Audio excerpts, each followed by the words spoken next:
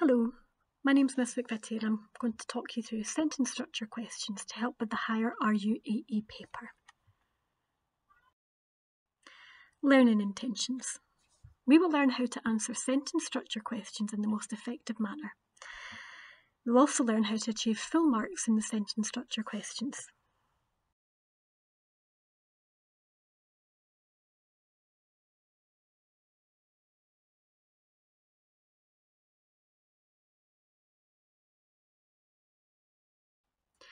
It's important that we understand what we're being asked. And in this type of question, you're being asked to look at the punctuation or the technique the writer has used and how this enhances the point that they're making. On the right-hand side, you can see a variety of different techniques that you should look out for. Our template for this type of question, first of all, identify the technique. So by that, I mean don't just write down sentence structure. Be specific. Is it parenthesis? Is it repetition? Is it a list? Be specific. Tell your marker. Then quote from the passage and clarify the writer's point. So how have they used this particular type of sentence structure to clarify their point? Okay, here's our example. Context. Comedian Romesh Ranganathan discusses his thoughts on his new sugarless diet. I started my day with water, chopped banana and porridge with no sugar. I usually add a half litre of agave. Absolutely disgusting. For a mid-morning snack, I had a sliced apple with some chilli powder. Sounds crazy, but it's incredible. Before a lunch of fairly plain vegetables. By late afternoon, I was absolutely battered. My head was thumping and I felt completely exhausted. So our question here is, show how the writer's use of sentence structure clarifies the points he makes. And our first tip is to look carefully at the punctuation used by the writer. So let's have a wee look now at the answer. Now, if you do want to try this one at home, first of all, pause the video at this point and give yourself around 3 minutes to answer this question. I would say around 1.5 minutes per mark give yourself, so 3 minutes for this question. So here's our model answer. Parenthesis. I usually add a half litre of agave. The extra information gives us a humorous insight into his old syrup consumption for breakfast compared to his new healthy lifestyle, which suggests that he has totally changed his diet. Then we have another example of parenthesis.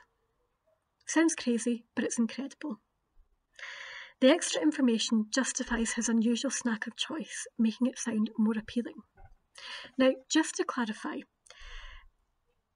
we've actually looked at parenthesis twice here, and that's absolutely fine because there are two individual examples of parenthesis. Similarly, if you had two different lists, you could write about both of them because remember, they are both doing different things. So there's no reason why you can't write the same technique twice if it's in there twice. Okay, so you can see I'm using the formula as well. So hopefully that's a wee bit clearer for you.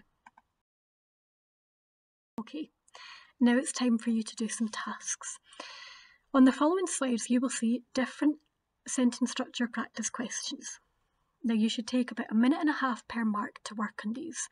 So for example, if the question is worth 2 marks, give yourself about 3 minutes to do it. Question 1. Context. Hannah Jane Parkinson discusses her love for luxury hotels and how often she stays in them. My affection for the soul-resetting balm of a single-night hotel stay has long outlasted that relationship. To be clear, I'm talking about expensive hotels, ones that would be unaffordable for more than a night. I have stayed in most of London's ultra-luxurious hotels this way, sampling them as if I'm at a wine tasting. And the question is, show how the writer uses sentence structure to show the type of hotels she stayed in and how many she's been in. Now this is worth 2 marks, and you can see that my first tip is to look at how many marks are available, and this will make clear how many separate points you need to make. Now, if you want to attempt this question, I would pause the video and give yourself around 3 minutes to do this. So you could either time yourself with your phone or your laptop or your computer, or get a parent to time you. Answer to question 1 then. First of all, we notice the dash. 1's unaffordable for more than a night. The dash expands the writer's idea that hotels are so luxurious that normal people can't afford to stay there for very long at all. And the first thing to point out to you is that I've used ellipsis because that's quite a long quote, and it's actually not all necessary for me to make my point. So it's absolutely fine for you to do that. Just make sure that the quote that you do includes the technique that you've chosen, and it also is relevant to the question. That would get you 1 mark. The next one that we've picked is a semicolon. Sampling them as if wine tasting. The semicolon emphasises the writer's idea that she's been to many different hotels, trying them all out. So that would get you your 2nd mark. So what did you get for this question? If you got full marks, that's fantastic. Well done. If not, can you see where the marks come from?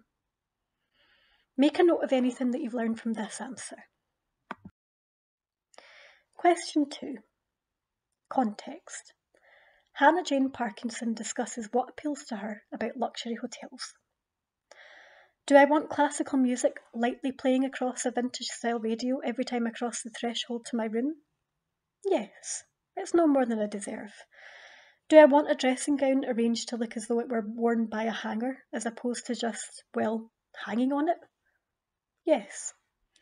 Am I excited to lounge around in a bar with a fantastic view, reading a book and knowing that when I'm done, I have no journey home? You bet. And the question is, analyse how the writer uses sentence structure to show Parkinson's love for hotels. Now at this point, you should be acknowledging that it's a 4-mark question, so you're going to have to spend a little bit longer on this. I think maybe 6 to 7 minutes on a question like this. So pause your video just now and remember to reread the passage. Let's have a look at the answer then. Our first mark comes from the repetition of sentence openings. Do I want? The repetition highlights the different and varied aspects that Parkinson enjoys about luxury hotels. Then we have acknowledging the rhetorical question. Am I excited? No journey home? The rhetorical question highlights Parkinson's excitement at being able to experience the variety of amenities within a hotel and can very quickly go to bed. Our next mark comes from the short sentence, yes. The abruptness of Parkinson's answer shows that she is absolute in her pleasure over hotel dressing gowns. And finally, we have another short sentence, but remember, you can write about the same technique twice if it's there. You bet. Again, the use of the short sentence shows Parkinson's elation at being able to go out for a drink and then be home within minutes. So, hopefully you got 4 marks for this question. If you didn't get full marks, can you see where the marks come from? Make a note of anything that you've learned from this answer. Okay. Hopefully we're starting to find our rhythm with these question types now. Let's have a look at question 3. Context. Hannah Jane Parkinson discusses making the most of her time while staying in luxury hotels. When one has only a short time, however, one learns to make the most of things. Obviously, this is widely said about life, but it also applies to 5-star hotel stays. Specifically, getting up at sunrise to watch colour paint the sky while doing gentle laps in the heated rooftop pool, followed by eggs done every single way, accompanied by an array of complimentary newspapers. And the question here is, analyse how the writer uses sentence structure to demonstrate her love for making the most of her short stays. Now this is a 2-marker, so it should take you around 3 minutes. Remember, set a timer and pause the video now to attempt this at home. Let's have a look at the answer for question 3. The first thing that you could have written about was parenthesis. Obviously, It also applies to 5-star hotel stays. The additional information shows that Parkinson wants to make the most of every situation, including hotel stays. So that would get you the first mark. Then we have the colon to introduce a list. Getting up at sunrise, complimentary newspapers. The colon introduces the long list of amenities that she takes advantage of while staying somewhere for such a brief time. So what did you get for this question? If you got 2 out of 2, that's fantastic. If not, the marks that you didn't get, can you see where they come from? Remember to make a note of anything you've learned from this answer. Question 4. Context. Hannah Jane Parkinson discusses making the most of her time while staying in luxury hotels. Naturally, this all has to come to an abrupt end. For Cinderella, it happened at midnight, and for me, it's usually 11 AM sharp. But it's money well, if infrequently, spent. I am excited for when the Rona times have receded to hear the clattering of a receptionist's keyboard once more, as I am told to enjoy my stay. I always do. And our question here is, analyse how the writer uses sentence structure to discuss the end of her hotel stays. Now, obviously, you can see that it's a 2-mark question, so again, it should roughly take us about 3 minutes. Pause the video now to attempt this question at home. The answer to question 4 then. Semicolon. Naturally, this all comes to an abrupt end. For me, it's usually 11 AM sharp. The semicolon clarifies the writer's point that she has to leave and that she leaves it till as late as possible, because obviously she's having a great time.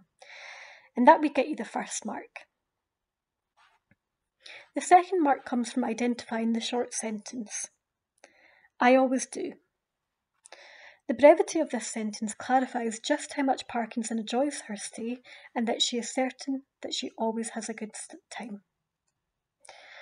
So what did you get for this question? If you got full marks, that's really super. Well done. If not, can you see where the marks have come from? Make a note of anything you've learned from this answer. Question 5. Context. The Guardian's Katie Hawthorne looks at the impact that coronavirus is having on the live music industry. The government's roadmap suggests that a return to live music is on the horizon, but thanks to a combination of a huge backlog of gigs, continuing global COVID infections, and unclear conditions for reopening, musicians, bookers, promoters, and club owners say it's far from certain. And our question here is to analyse how the writer's sentence structure helps to highlight the impact of COVID-19 on live music. Now, this is a 2-mark question. And a little tip, I know you can't highlight the video, but highlight the punctuation that stands out to you. So as I said, this is a 2-mark question. So pause your video now and time yourself for around 3 minutes to see how you get on with this question. Then we'll go over the answer together. Answer to question 5 then. We have a list, so huge backlogs through to unclear conditions for reopening. And the list shows the amount of uncertainty and problems encountered by those who work in live music. So that would get you the first mark. Then we've got a second list of musicians and club owners, and the list highlights the variety of different people who have been affected in the music industry. So what did you get for this particular question? If you got full marks, brilliant. If not, can you see where the marks come from? Make a note of anything you've learned from this answer before we move on. You're doing really, really well, folks. Just one more question to go. Question 6. Context. Comedians Rob Beckett and Josh Widdicombe talk about their parenting podcast. Beckett has 2 young children with his wife, Louise Watts, while Widdicombe and his wife, Rose Hanson, have 1, with another on the way. Each week, the pair interview a celebrity. Past guests have included Michael Sheen, Philippa Perry and Paddy McGuinness. while sharing stories about their upended domestic lives. It's fast, fun, and at times genuinely touching. Here, they share their thoughts on the pandemic pastime. And our question is, analyse how the writer's sentence structure creates a picture of what the podcast is like. And this is worth 2 marks. So we know what to do by now.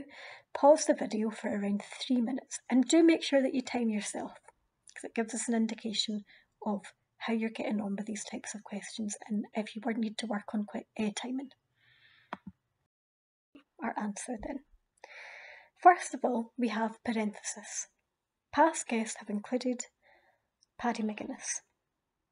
The parenthesis tells us that the podcast includes a variety of different well-known celebrities as guests, and that would get you 1 mark. Then we've got a list. It is fast, fun, and genuinely touching. So this list tells us how diverse it is and how it can be moving but also entertaining. Did you get 2 marks for this? If so, well done. If you didn't, can you see where the marks come from? Make a note of anything that you've learned from this particular answer. Our plenary then. I can now structure my answers in an effective way which helps me to achieve maximum results. I can highlight punctuation, which helps to identify the techniques that I need to analyse.